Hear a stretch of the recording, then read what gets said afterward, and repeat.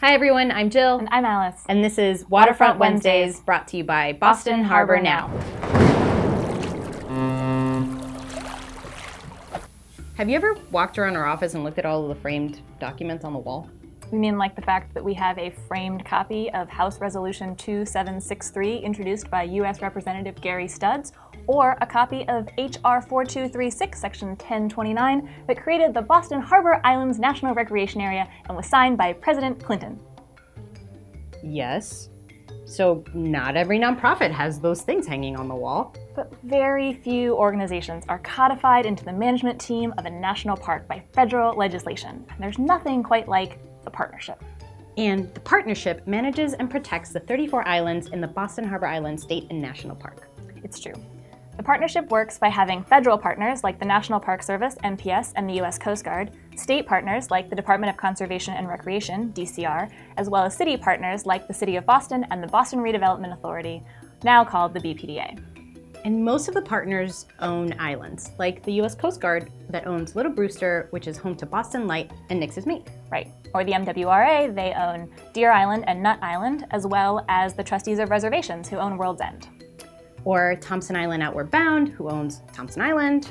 And Massport doesn't own islands, but they're involved because they own really important landside area around it, and they manage the port and the airport. And Boston Harbor Now! That's us, because we are the official nonprofit partner for the National and State Park. And the original legislation in 1996 asked the Boston Harbor Island Alliance to do three things. First, it's attract investment and support from the private sector for the park. 2, coordinate activities to provide necessary strategic and financial resources. 3, assist with support of island facilities and launch of new programs. Right. In 2016, when the Harbor Island Alliance merged with the Boston Harbor Association to form Boston Harbor Now, our new organization got those superpowers. And that's why we're still heavily involved in the partnership. We like to say that we do everything in partnership, little p, but most of our projects involve this partnership, capital P. Like the water transportation strategy? Yep. So in addition to the business plans that we just finished, we've been working with NPS to develop a study that looked at how service to the Harbor Islands was working on the ferries, and that tried to figure out better strategies for issuing a new RFP later this year.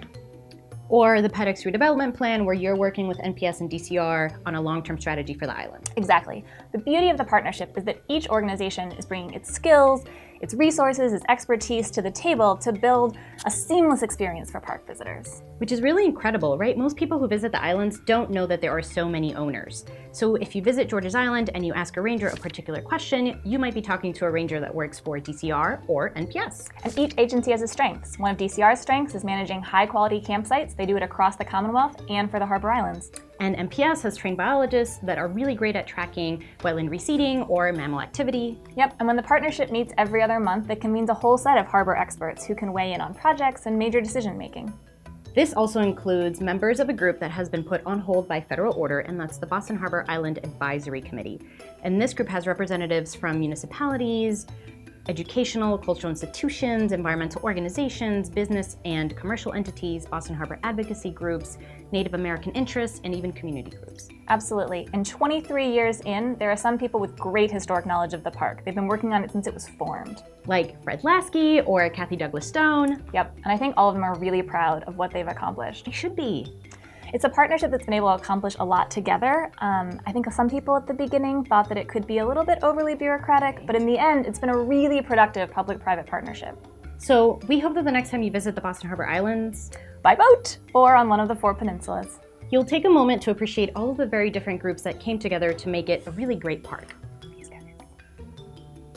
Thanks for tuning in. I'm Jill Valdez-Horwood. And I'm Alice Brown. Follow us at Harbor Horwood or at Ferry Ferry. And if you like this video, please subscribe to our YouTube channel and throw us a like. Or you can write a comment below. Tell us about the islands or the partnership, or give us an idea for a future episode. We'll see you on the islands.